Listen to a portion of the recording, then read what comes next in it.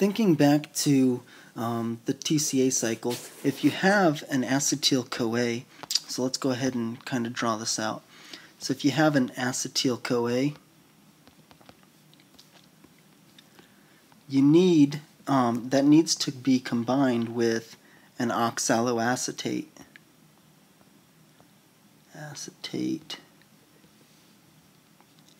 To enter into the TCA cycle. If oxaloacetate is too low, then acetyl-CoA cannot enter the TCA cycle. So, with that in mind, during fasting, during the fasting state, you have amino acid skeletons being broken down to form pyruvate and therefore oxaloacetate. But you don't want to use those oxaloacetates to run the TCA cycle. You want to use those for gluconeogenesis. And you use those for gluconeogenesis, you'll have a buildup of acetyl-CoA. In the same vein, you get the same thing happening whenever you have diabetes, because in diabetes you can't bring in glucose. Your oxaloacetate is going to be low due to the inability of the liver to consume glucose. So let me draw really quickly what an acetyl-CoA is going to look like. So you have a CH3, and it's connected to a carbon with a carbonyl group, and that's connected to the sulfur and coenzyme A.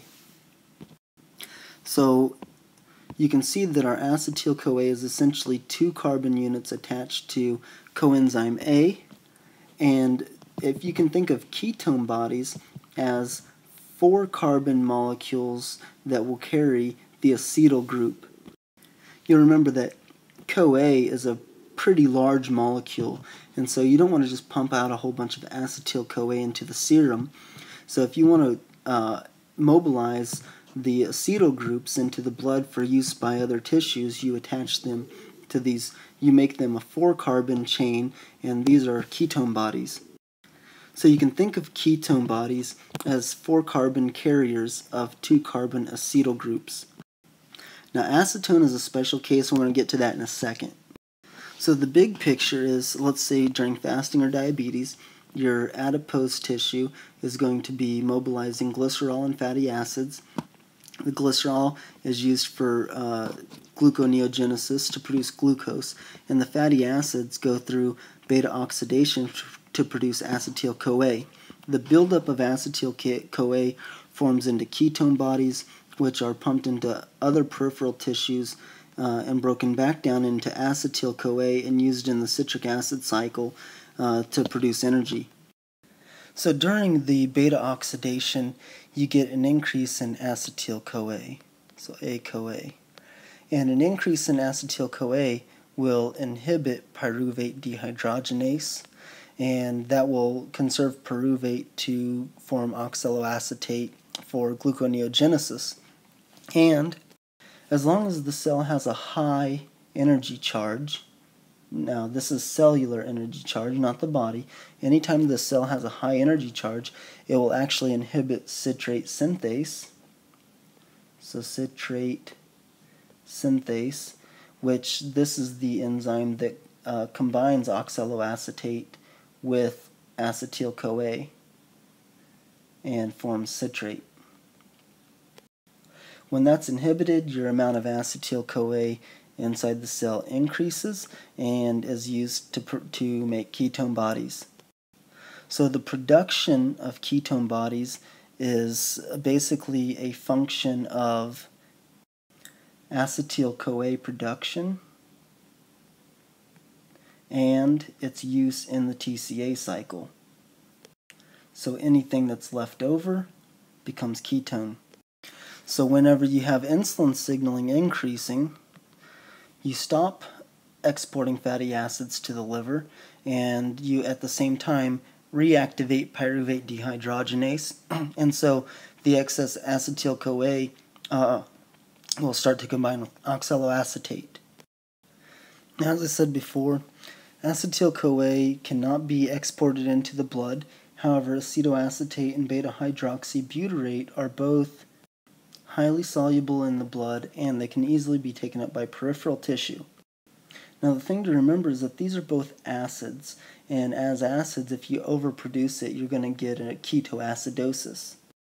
Now the stepwise mechanism is similar to fatty acid synthesis for the first couple of steps. So you get two acetyl-CoAs condensing into acetoacetyl-CoA, and then a third acetyl-CoA combines with that, and you have beta-hydroxy beta-methylgluteryl-CoA, and that gets acted on by hydroxymethylgluteryl-CoA lyase. So this is where it's different from fatty acid synthesis. So this lyase splits it off into an acetoacetate and an acetyl-CoA. So out of the three acetyl-CoAs that you used, you get one of them back, and two of them are used to, so acetoacetate is a ketone body, and then depending on the amount of NADH you have available, usually acetoacetate and beta-hydroxybutyrate are produced in about equal amounts. Now acetone is formed by the spontaneous decarboxylation of acetoacetate.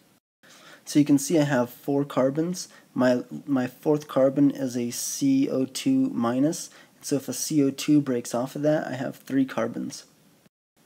Now acetone is just exhaled, so whenever somebody has ketoacidosis, they're exhaling a bunch of acetone, and it gives their breath a fruity smell, and so that's one of the indications of ketoacidosis, is if their breath smells kind of fruity, they're not chewing gum, they haven't eaten in a while.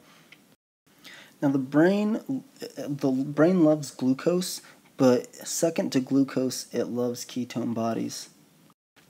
So if beta-hydroxybutyrate will first be converted back into acetoacetate, producing a reducing equivalent, and then acetoacetate will be converted into acetyl-CoA so that it can enter the TCA cycle. Now this enzyme beta-ketoacyl-CoA transferase is a key in this reaction, and it is not present in the liver.